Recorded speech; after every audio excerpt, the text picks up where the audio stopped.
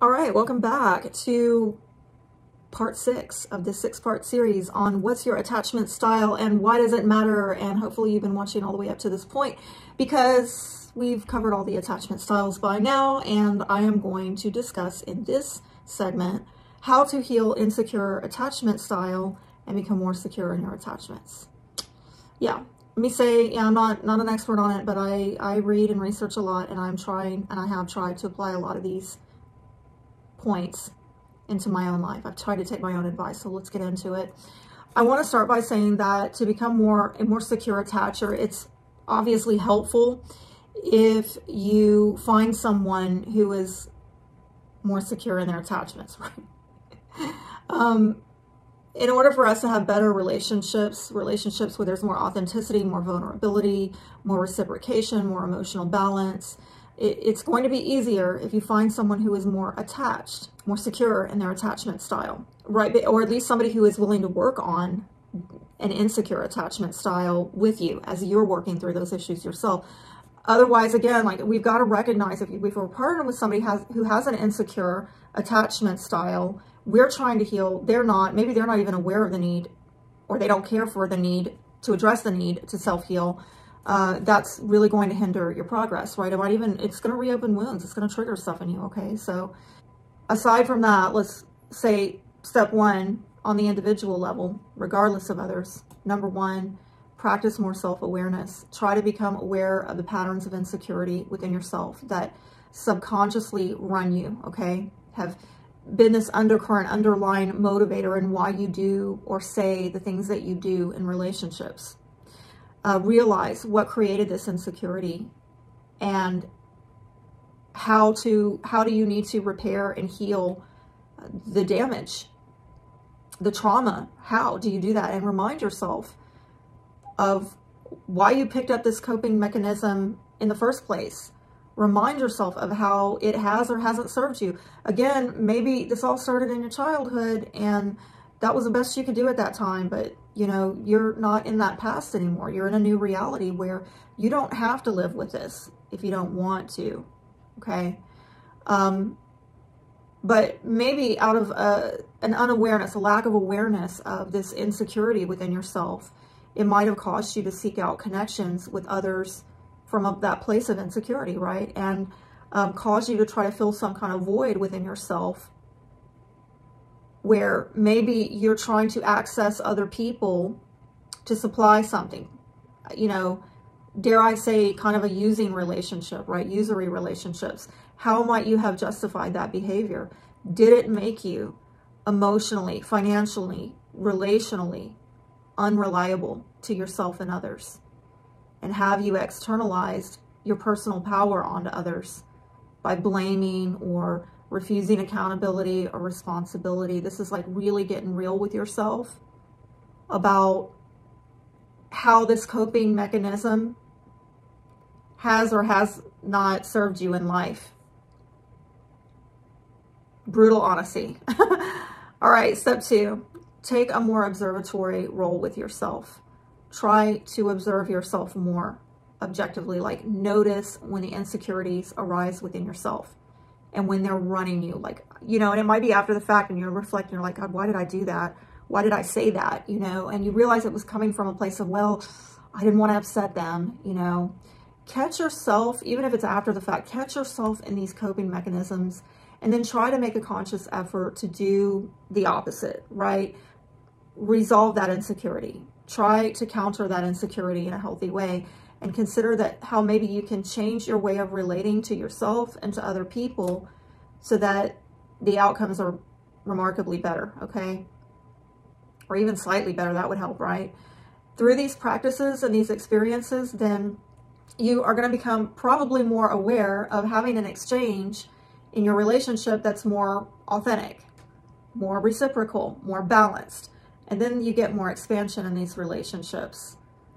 And as you get more expansion in these relationships, and maybe that bond, that emotional connection deepens and expands, right? Then you become more aware of how your old coping mechanisms actually caused a lot of unnecessary pain in your life.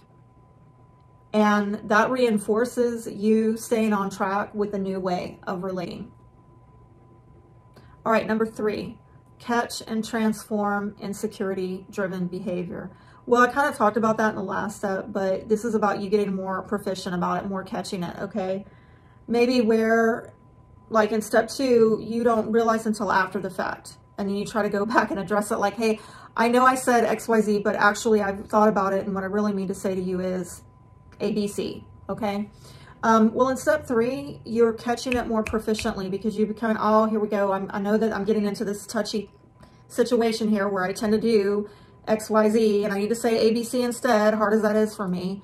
And so you get better about that so that you, in the moment, you catch yourself rather than after the fact, and you get better at transforming this behavior into more self-care, more self-cultivation. You're communicating your needs and wants more clearly, more directly, less hesitation, less fear. And yeah, if some kind of relationship damage occurs, you are quicker also to catch it and repair it. And this also builds more confidence, and it reinforces this work that you're doing. Also, a part of this step is you prioritizing authenticity and reciprocation in your relationships because you become more mindful of it, right? And more observant of it. And when you are not getting authenticity and reciprocation because you're working on it within yourself and you're putting it out there, but you're not getting it back in return, you're like, oh, I see that. I see what's going on. And then you start walking more in your power to change your circumstances by changing the way you respond to others, right? Sometimes we just recognize and acknowledge they're not ready. They didn't reciprocate, and that doesn't necessarily mean I didn't deserve it. I tried, but hey, they're not ready, and that's on them. And you know what? I need to be around people who are ready. And so you kind of nip that in the bud with the way you respond to it before it impacts you badly, right? Before you end up how many weeks, months, years, God forbid, decades later, empty, realizing this person is never going to reciprocate. They're never going to be authentic, right? No, you release these people before too long, okay? And you release them with a lot more ease and resilience. You don't personalize it maybe like you would have in the past. You don't get emotionally out of balance over it like you maybe would have in the past. And you just don't let this derail you. In all practicality, to the point where you become so dysregulated with your emotions and you spiral emotionally and become, you know, unreliable, undependable. All right, step 4, make self-care a habit. And this is where you kind of take step 3 up another notch, and it becomes more habitual. You engaging in this way with people where you just start, you recognize within yourself, you're flowing in it, you're honoring yourself, you're acknowledging yourself, you're honoring and acknowledging the other person, whether they're ready or not, to reciprocate, be authentic, be vulnerable, right? You're flowing in this way of engaging, this new way of engaging, and it's becoming more natural to you. And you're asking for support. You're not feeling embarrassed or apologetic or like there's something less than about you because you are asking for something. And you just don't feel the shame that maybe in the past you would have felt whenever trouble comes up in a relationship. What you do is in those moments, you just confidently step in and you start trying to repair the connection, the emotional connection, right? And you stop thinking less of yourself or the other person when problems come up, and you have more confidence in your ability to work through it together and resolve it. And also, you have built by this time a stronger support system of friends and family based on having consistently prioritized authentic, reciprocal relationships. This is also a lifestyle where you are, I'm saying lifestyle because it's habitual, right? And it almost becomes second nature.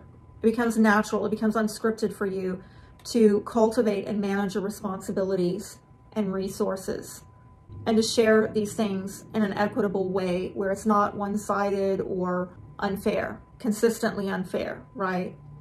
And when things do get out of balance, whether it's materially, you know, financially, emotionally, relationally, well, you acknowledge the impact that that's having on yourself and other people. And again, you apologize without all the shame, and you accept what's in your control and what's not, and you work with what's in your power, because you no longer externalize or try to manipulate power through others.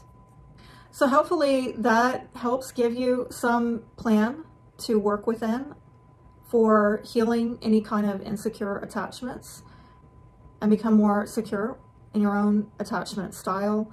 And yeah, might want to go through and rewatch this series again if you need a reminder. And if you like this content, then make sure you've subscribed, and I look forward to connecting with y'all again. Be blessed.